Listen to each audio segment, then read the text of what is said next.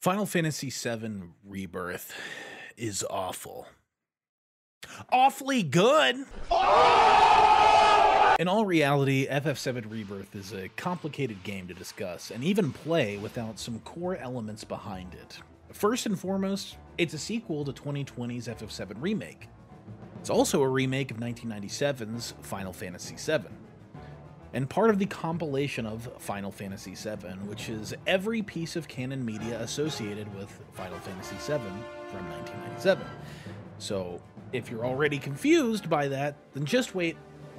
It gets worse. In this video, we are going to review and analyze Final Fantasy VII Rebirth and portions of Remake as a whole, as well as the original Final Fantasy VII as they pertain to Rebirth.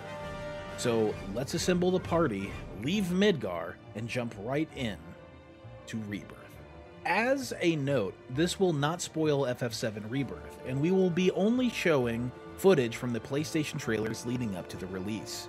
That being said, we will be spoiling some very minor parts of the original and Remake Part 1, but nothing that will spoil individual plot points. Also, since Final Fantasy VII Rebirth is a hefty name to be saying all the time, we will be calling Rebirth Rebirth, Remake Remake, and the original FF7 as the original. That being said, let's get right on to the review. Rebirth picks up right after the party leaves Midgar in Remake, and are heading out in their quest to find and stop Sephiroth, which, as it so happens, opens up a gameplay shift from Remake. Rebirth is an open-world RPG experience, and unfortunately brings with it all the trappings of an uninspired open world, with tropes you've seen 100 times before. Remake, unlike Rebirth, was a largely linear game with small stopping points for some side quests with minimal exploration. It was there to tell a very focused story, and did so very well. Rebirth, in contrast, is very open, almost to a fault, where it can be difficult to traverse these somewhat lifeless, point-of-interest, POI-focused checklist objectives.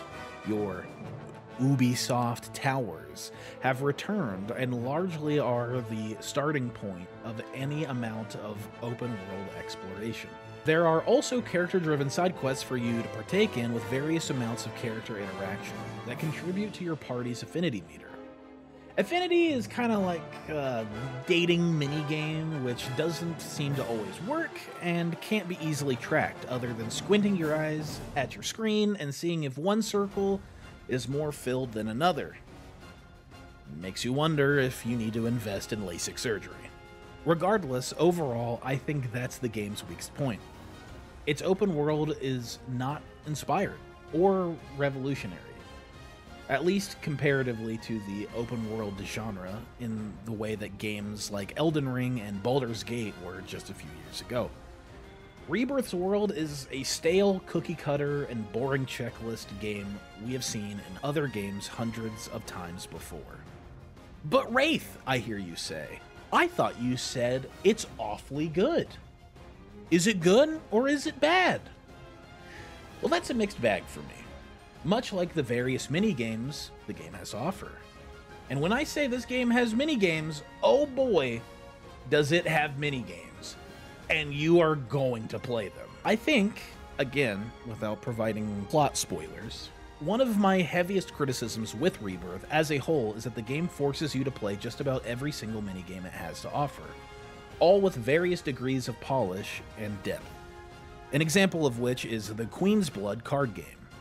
It's like they had a board meeting and said, oh gee whiz, this game is great. It just needs something else. Any ideas? And someone in the room said, remember Gwent from The Witcher 3? Let's put that in there, but make it fucking mandatory to the story, so everyone who neglects it is forced to suffer to challenging opponents until they win. And everyone cheered and laughed evilly for the casual story enjoyer tears that would be shed. Queen's Blood would be fun if they didn't force you to play it as much as they do, but sadly that isn't the case, as at many points in the story you are painstakingly forced to play the minigame and have to hear some of the most annoying voice lines from characters I've seen. Now that that's out of the way, let's talk about these characters, and the party dynamic as a whole, again, without going into spoilers. Something done well from the original remake that has definitely been carried over and improved upon is the party dynamic. The characters react and give input on things in the environment and in combat heavily. Some characters are definitely shown more love than others. People will be banging down the door to buy our film rights. Your stunned silence says more than words ever could. I knew you'd Please shut up.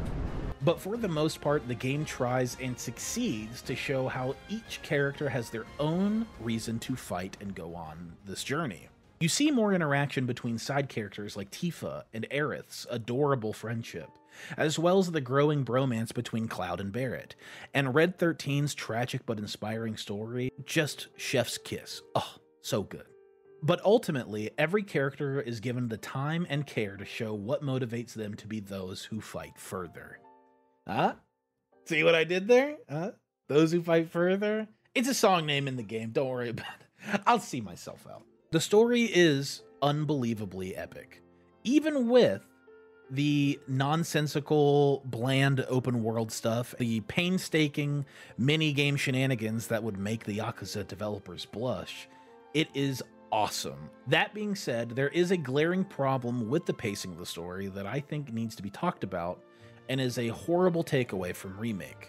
In a few chapters in Remake, the party would encounter a dungeon and make you play both sides of the characters' perspectives.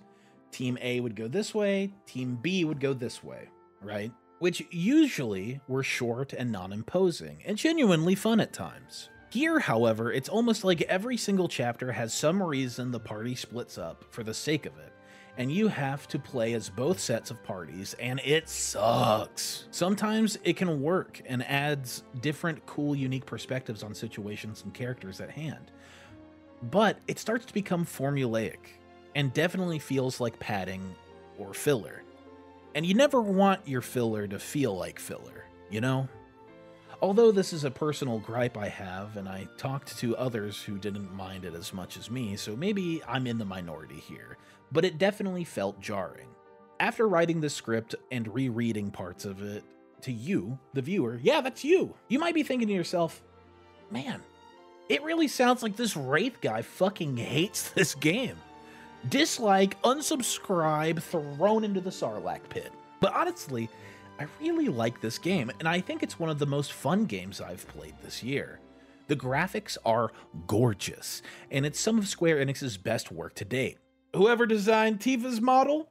I'm looking at you, boss. Making the Italian Senate happy, I see. But you can really see the subtle nuances and expressions on faces and insane detail in the environments. It's just so damn good to look at.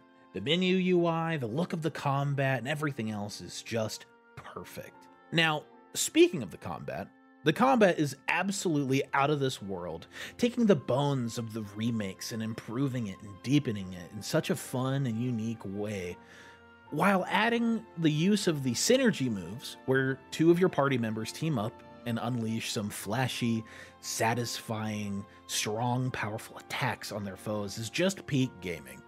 Every character feels very different, yet all feel powerful in their own unique ways. And when you start getting in the flow of it all, with the music pumping, it just feels amazing. Speaking of the music. Mother of God. It's such a wonderful recreation and remix of classic tracks from the original 1997 game with a wealth of new tracks on top of it. There's so much of it, and it all hits the mood perfectly. From somber orchestration to upbeat jazzy tracks to rock out with your out banger EDM metal tracks, the music slaps, and it slaps hard. There really isn't much else I can say about the game without going into spoilers, but I will say the story has a bit of a confusing ending that will leave even the most fanatical FF7 fans scratching their heads. But hey, maybe that's a topic for its own video. Overall, I think that Rebirth is kind of a hidden gem that's buried beneath its own shortcomings and needlessly complex and varied filler. The open world adds nothing to the experience that hasn't been done better in other games. The mini-games would be a lot more fun if I didn't get forced to play all of them. And all of those blemishes on what could easily be one of the most badass and emotionally charged story, graphics, combat, music combos in gaming I've ever seen. The game is awfully good, but ultimately I think it suffers from bloated side content. It's a great game that has a lot of easily avoidable flaws that I hope gets refined upon the third installment of this remake series. Also, before I go, I hate this kid. Chadley is the fucking worst, okay? It is the worst thing in Remake, and he's the worst thing in Rebirth. Every time he opens his mouth, I get a primal sense of gorilla rage that makes me just want to bash this fucking nerd. Stop! Stop! He's already dead! Seriously, this kid sucks. I want him gone. Anyways, that's all for me. Thanks for watching, and be sure to like and subscribe for more videos like this. Also, tell me what you thought of Rebirth down in the comments down below. Check out our Discord to stay up to date with the community and what we're up to next. Link is down below for that. And if you want to see us live, check out our Twitch channel right here. Yeah, it's also down in the description down below.